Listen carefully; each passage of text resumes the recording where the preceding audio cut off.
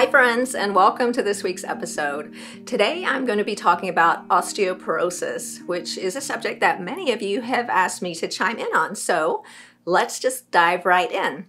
Well, first of all, what's the definition of osteoporosis? Well, just from its name, you can understand that it means our bones become more porous with time. So there are two types of cells in our bone, one that is constantly building new bone and the other one that's constantly degenerating the old bone. And as we get older, those bone builders start acting more slowly than the bone breaking down cells. And so we start to lose bone over time. Now, when we were younger, those two were in balance. In fact, up until about age 30, the bone builders were often more active than the ones that broke bone down. But as we get older, that balance shifts, and so we're losing more bone than we're building every year, and our bone density drops. Now, there's some important things to understand about what our bones look like on the inside. The inside of the bone, called spongy bone or trabecular bone, is the most active, where it's turning over the most quickly. So that's actually the part that is affected the most as we get older. And if you look at it under a microscope, that type of bone is actually not solid. It kind of looks like a honeycomb. It has little holes in it and this really fine network. But the holes are pretty small when we're younger. And then as we get older, as we lose bone density, the holes can get really big. And so that whole inside structure of the bone gets really fragile. You can imagine just like a building frame, as the holes get bigger when we have some type of traumatic injury or even something very minor like a fall from standing height or just reaching out an arm to lean against a counter can cause those bones to break, something very, very minor. And so those are called fragility fractures because the bone is so fragile that it can break without even much happening. In fact, you can spontaneously break a hip just walking when that bone density drops to a certain level.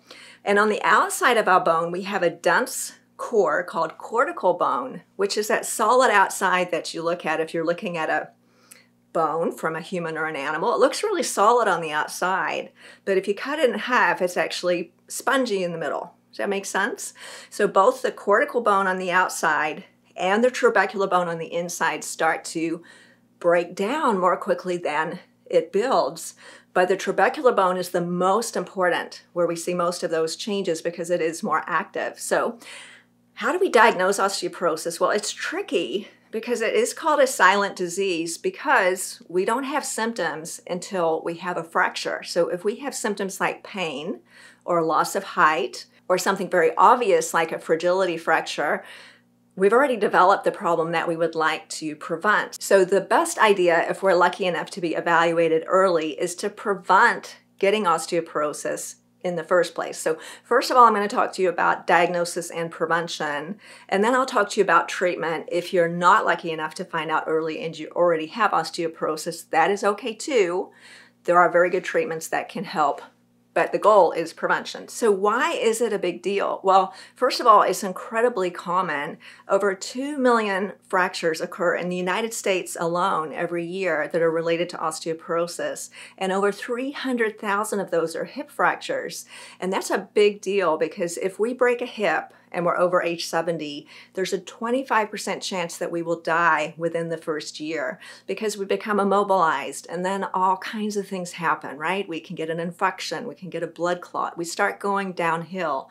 So preventing that fracture in the first place is really important. And vertebral or spine fractures may not sound like such a big deal as a hip fracture, but they cause loss of height, pain, loss of mobility, all kinds of things that we also want to avoid. So the two places that we're most concerned about fracture is in the hip and the spine.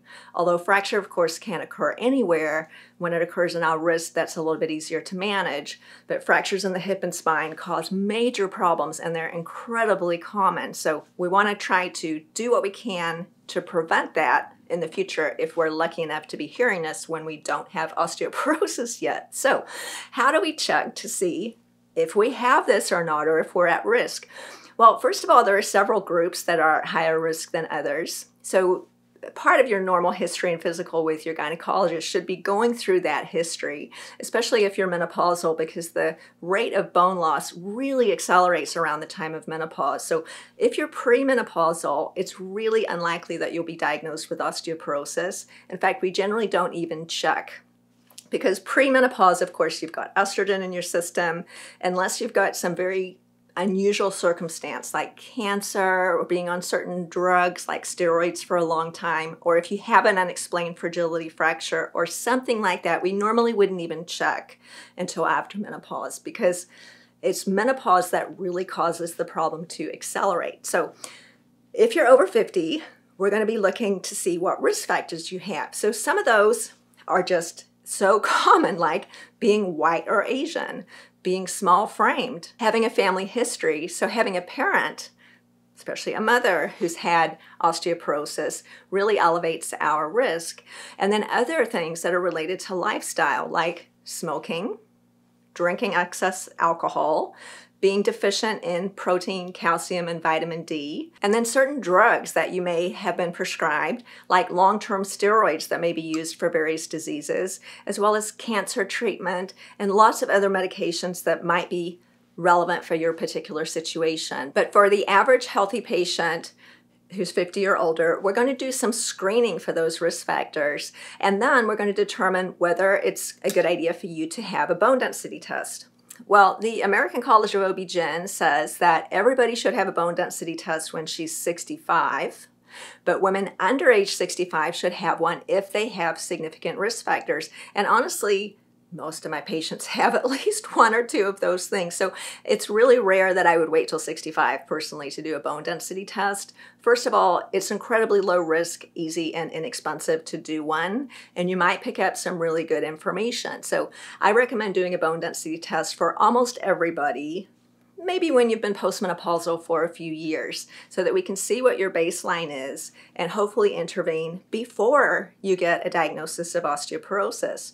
So you do your bone density test, and it comes back with this score. There's two different scores. One is called a Z score, like zebra, and one is called a T score, like Tom. Well, the Z score compares you to other women your age. So it's kind of useless if you're postmenopausal, because we don't care how you compare to other women your age. We really want to see if you've lost bone compared to when you were younger. So the Z-score we really never use unless we're talking about premenopausal women, which, as I mentioned, is really rare. So forget about the Z-score. We're going to focus on the T-score. So this might mean you've got to dig out some old math and remember your statistics, but the T-score has this basic assumption that at some point in your life you started out with a score of 0. Now that's a big assumption, because you may never have started with a score of 0, but the assumption is that when we were, say, 25 or 30, we had a T-score of 0.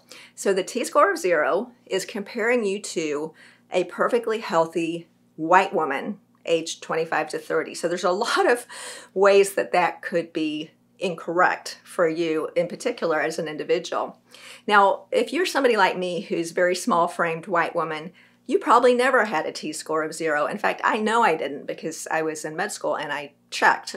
Now, you really shouldn't do a bone density test when you're 30, but one of the fun things about being a doctor is you get to sometimes do tests that are not recommended for other people. So I did that. And when I was 30, I had a T-score of -1.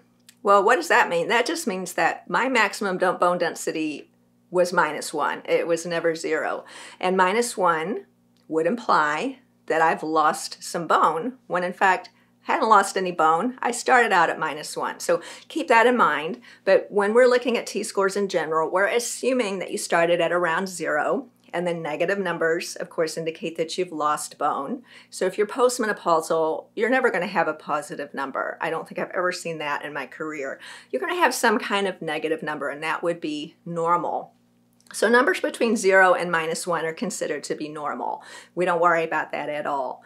Numbers between -1 and -2.5 fall into this diagnosis, if we want to call it that, of osteopenia. Now, osteopenia isn't really a medical condition. It's just a name given to that particular group of patients who appear to have lost some bone, but do not have enough bone loss to reach the diagnosis of osteoporosis. So it's not a real medical diagnosis to be told you have osteopenia.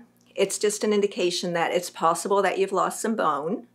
Now, we don't know until we see that it decreases over time, because again, you might have started with a T-score of minus 1.1 or something that would give you that diagnosis. But in general, it's fair enough to assume that if you have a T-score of minus 1 to minus 2.5, that's osteopenia, it's reasonable to assume that you've lost some bone. Well, that wouldn't be surprising because everybody loses bone as we get older, and it especially accelerates around the time of menopause. But I actually really like getting that diagnosis for patients because it's kind of like finding out that you have precancer. You don't have cancer yet, and it's totally treatable, and everything's great. It's kind of a wake-up call saying, hey, I need to really focus on this and do something about it, and then we will not get the ultimate diagnosis of osteoporosis. So as bone density continues to drop, once we get numbers of less than minus 2.5, so minus 2.5, minus 3, and so on, that's where we get the diagnosis of osteoporosis. So you can see it's just a continuum. It's not like something terrible all of a sudden happens when we reach minus 2.5. It's just a slow decline. And remember, those numbers are totally made up. They're just indicators of what level of concern we need to have. But if we have osteoporosis, it does not mean that we'll have a fracture. It doesn't mean anything bad will happen. It just increases our risk. So we can do some analysis using the bone density test and also looking at your risk factors and come up with a percentage chance that you'll have a fracture within the next 10 years. So there's a scoring system called the FRAX tool, F-R-A-X, that's really easy to do, that gives you the chance that you'll have a fracture in the next 10 years. So of course, this is all just statistics and all sort of made up, but using that tool is another way to determine whether you need to be treated. So osteoporosis could be diagnosed in a couple of different ways. One would be if you have a T-score of lower than minus 2.5. Now that would be one way. Again, that doesn't mean anything bad will happen. It just suggests that your risk is increased. Or it could also be diagnosed if you do the little FRAX tool, if your doctor does it in the office, and you have a 20% risk or greater of having a fracture within the next 10 years, regardless of your T-score. Because some people's T-score does not tell the whole picture for reasons that I explained. And I'll tell you another reason. The bone density test is really only looking at the density of the cortical bone. It's not really able to measure the trabecular bone.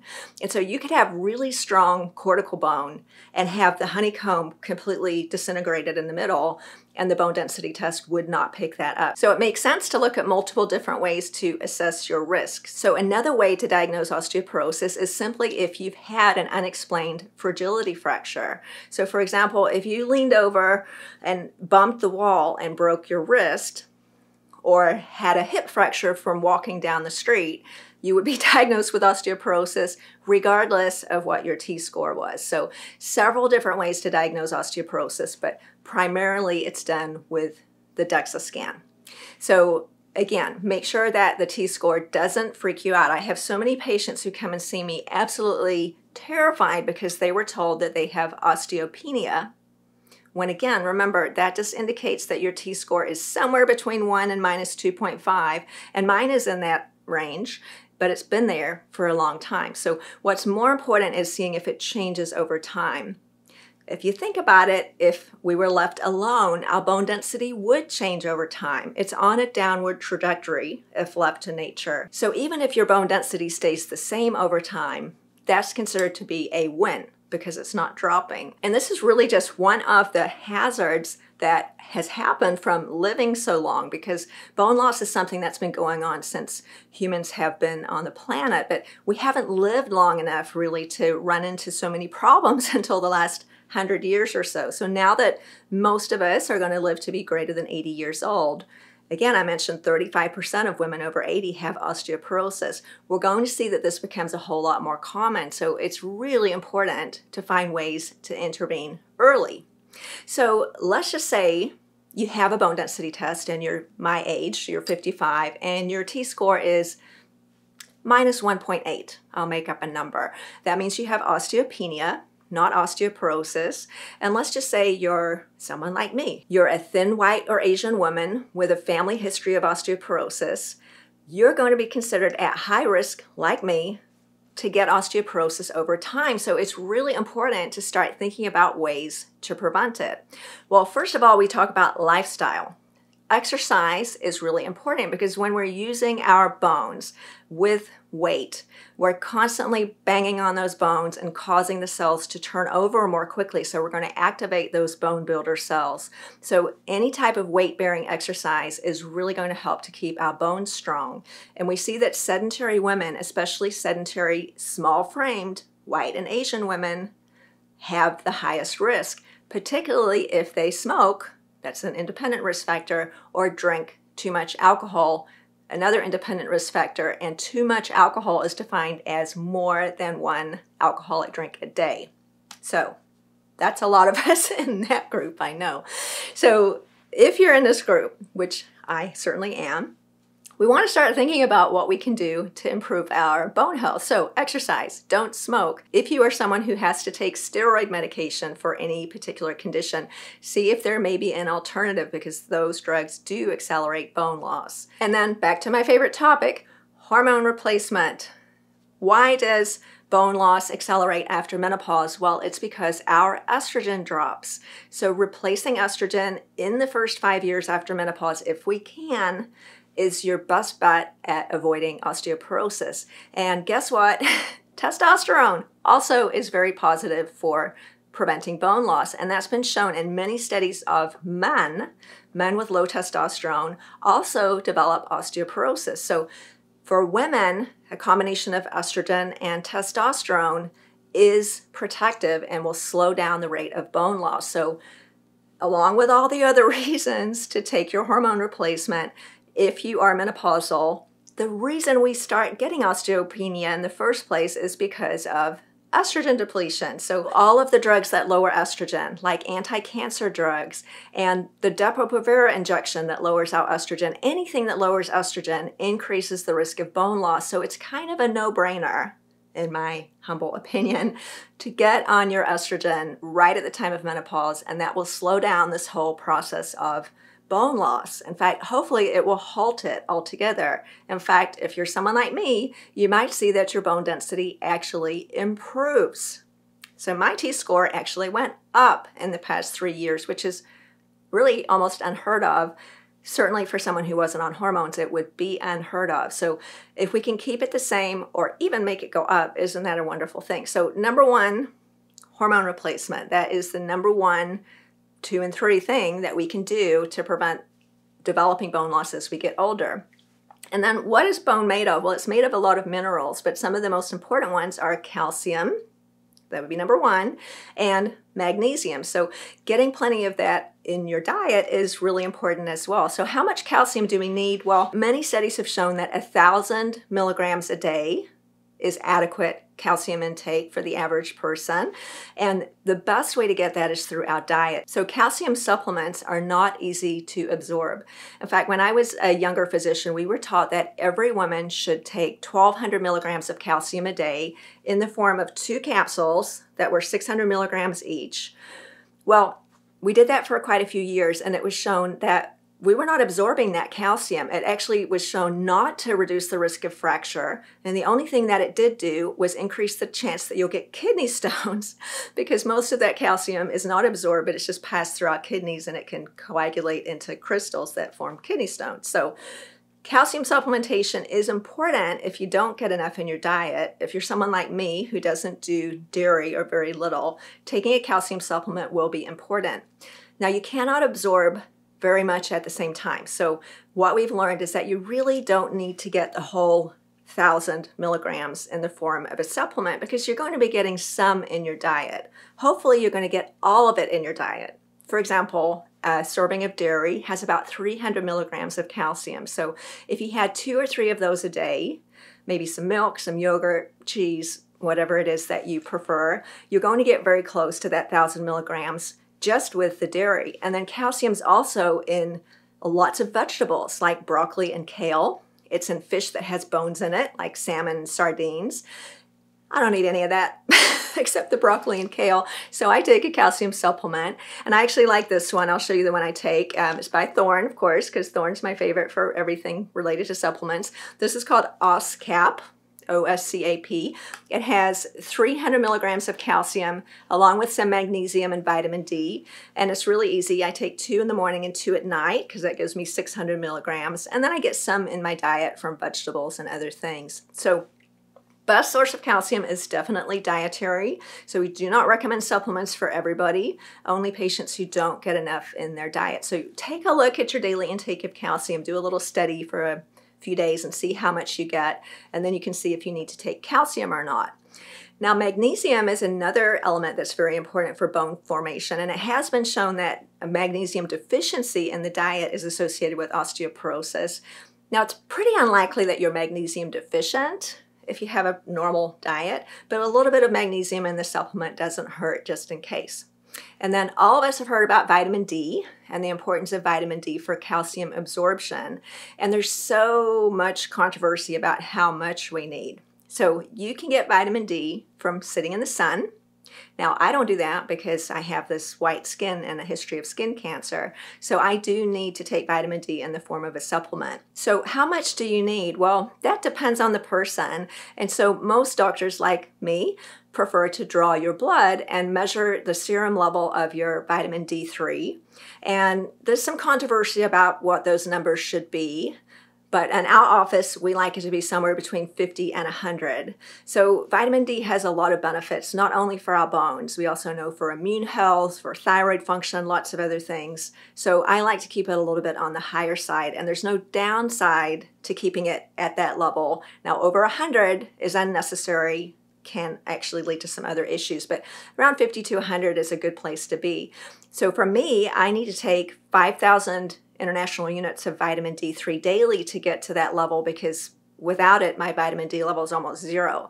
Now, somebody else might need way less than that. So the important thing is to check it and see what your level is and keep it in that range. Most labs will say that normal is anything over 30. But between 30 and 50, I would still consider to be a little bit too low. So important thing is to check it. I would check it at least annually and then replace it if you need to. So vitamin D is one of the fat-soluble vitamins, which means that it's stored in our body fat. So you actually don't have to take it every day. You can take it once a week. You can take it every other day, whatever is easier for you. So there are some forms of vitamin D that come in a weekly preparation, others that come daily. The important thing is that you get your blood levels to that 50 to 100 mark. Now, regarding calcium, I have a lot of patients ask me about, well, my blood level of calcium looked normal. Does that mean that my bones are okay? And actually, your blood level of calcium doesn't tell us a whole lot about what your bones are doing. In fact, if it's high in your blood, it can be because you're breaking bone down too quickly.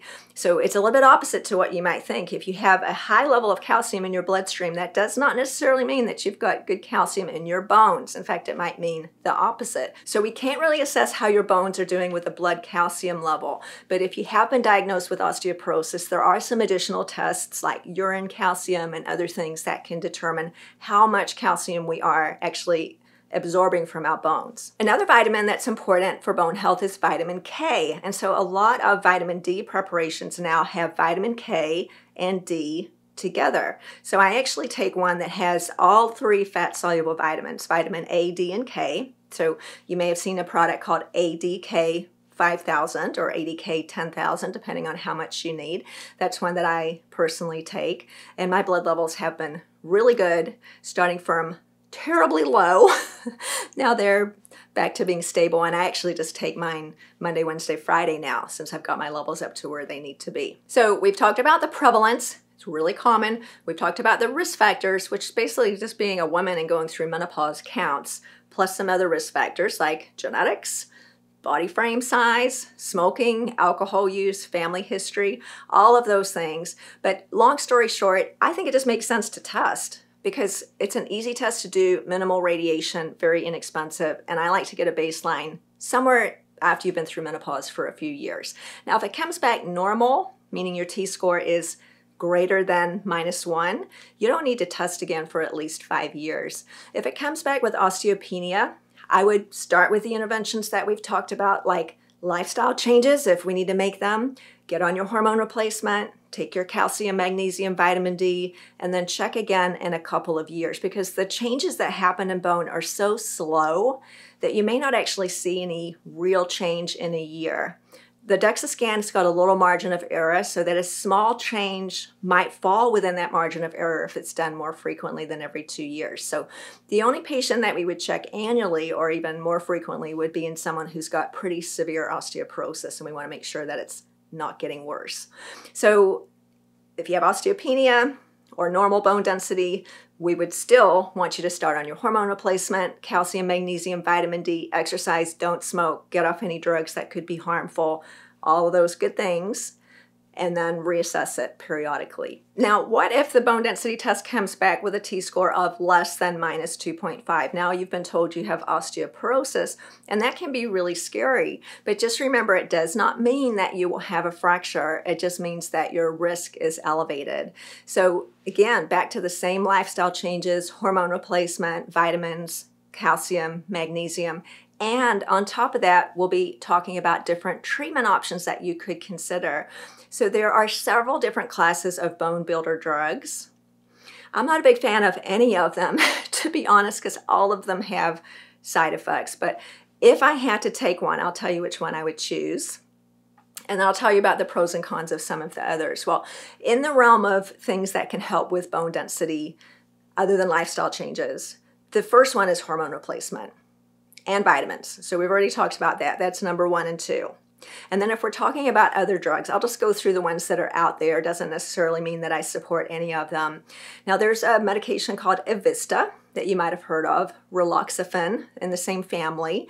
Those are called SERMs, S-E-R-M-S. This particular medication acts like estrogen at the level of the bone. Now, unfortunately, it acts as an anti-estrogen at the level of your brain. So it gives you horrible hot flashes, night sweats, and other symptoms, but it is good for your bones. And it's also been shown to reduce the incidence of breast cancer, which is cool, but because it works by acting like estrogen, I say just let's take estrogen. So it got popular back in the old days when we were worried about the risks of estrogen. So 20 years ago, when we thought that estrogen caused cancer, that was a really great idea to have something alternative to estrogen. But now that we're much more comfortable with the risks of estrogen being very, very low or zero for most patients, I would never prescribe that medication, I'll just tell you. So it is out there, but I don't see any reason to take it if you can take estrogen, because that's the reason that it works, because it acts like estrogen. Well, there's several other classes of drugs. There's one called calcitonin, which often comes in a nasal spray. That's pretty much been left by the side of the road now because it actually didn't show that it decreased the risk of hip fractures over time. It acts like a hormone that we make in our own body that does improve calcium absorption, but I never prescribed that one either. There's another one called Forteo, which is an injectable medication that also acts like parathyroid hormone. That's another hormone that helps calcium uptake. But again, that is rarely prescribed because there is one other medication that just seems to work better, and that is called Prolia. So if I had to take one, I would take Prolia. The good thing about it is it's given just twice a year. You can use it long term, whereas most of these other medications are only safe to use for a short period of time. And it has been shown to decrease the risk of fracture in patients who have osteoporosis. So if you had to take anything, hormone replacement, calcium, magnesium, vitamin D, and Prolia will improve your bone density over time and reduce your risk of fracture. So I missed a whole class of drugs there called bisphosphonates, like Fosamax, Boniva, others in that class. And those might be the ones that are given most commonly, but I will tell you I don't like them personally because they have a lot of side effects. You have to take them first thing in the morning and then wait before you eat, otherwise you can get heartburn. Don't lie down. There's a lot of different difficulties about taking them, and the GI side effects can be pretty rough, as well as some other side effects, including a very rare but not good problem called osteonecrosis of the jaw. Now that is extremely rare, but we don't want it. So if you can get away without taking a bisphosphonate, that's what I would do. It's also been shown that long-term use of bisphosphonates, meaning longer than 3 to 5 years, can actually increase the risk of a different type of fracture called atypical fractures. One of the reasons that happens is that bisphosphonates like Fosamax and others in that class increase the density of the cortical bone on the outside, but they don't do much for the trabecular bone, so they don't help with bone flexibility. They can make your bone very hard and very brittle at the same time. And so long-term use of those drugs has been shown not to work. And so we want to be on something, I would think, that we can take throughout our lives, because when we stop any of these things, whether it's estrogen or any of these medications, the bone loss comes right back again. So we need to be on something that we can take through the end of life, because if we stop it, the bone loss starts accelerating right away again. So none of these last for a long time. So if we stop estrogen or any of these medications, the problem just comes right back, which is why we want to take something, in my opinion, that we can take for a long time. And so far that would be estrogen, testosterone, calcium, magnesium, vitamin D, sound like a broken record, plus or minus Prolia. So currently that's the best drug that we have out there, in my humble opinion. And we're getting new ones all the time. None of the drugs that I just mentioned were even available when I was in medical school. We didn't have anything other than prescribing the wrong amount of calcium that just caused kidney stones. So the amount of research and advancement that's taken place in the field of osteoporosis just in the last 25 years is really dramatic and very exciting. So hopefully those of us who are in our 50s are going to have a much lower incidence of osteoporosis than our mothers, like my dear mother who's got terrible osteoporosis. She's lost 4 inches and broken so many bones we've lost count. But hopefully I won't continue down that path because I'm doing something different. Now, in my case, I mentioned my T-score actually improved over time. Well, guess what I'm taking? Estrogen, testosterone, vitamin D, calcium, magnesium. That's it. I exercise, I don't smoke, and I try to drink less than 1 alcoholic drink a day. Sometimes I'm successful, sometimes I'm not. But those are the most important things that we can do regarding our lifestyle. So just to summarize, if you are menopausal, we're going to assume that you're losing bone because it's happening to all of us. And we need to get serious about those non-medication ways, lifestyle changes, hormones, vitamins, supplements, minerals, nutrition that help support our bones. And if we've got risk factors, which is most people, I would do a bone density test fairly early on in menopause to see where you're starting, repeat it as necessary. And if you do have a diagnosis of osteoporosis, don't panic. There are great medications along with the lifestyle changes, hormones, vitamins, supplements that I've already mentioned that can allow you to build bone. So the really important thing is not to get into a state where you've got severe osteoporosis and it's a big surprise, because if you've been followed and been tested appropriately, knock on wood, we'll never get to that point. So if you're lucky enough to find out early, like me, fingers crossed, we're going to be just fine. And if you weren't lucky enough to find out early, that is okay. There are some great medications that can help your bones to be stronger as you get older. So that is a lot of information. You now know more about osteoporosis than most of your doctors. So if you like this episode, don't forget to share it with your friends and subscribe. And if you've got other topics like this that you'd like me to talk about, don't forget to write about those in the comments below. And I can't wait to see you next week.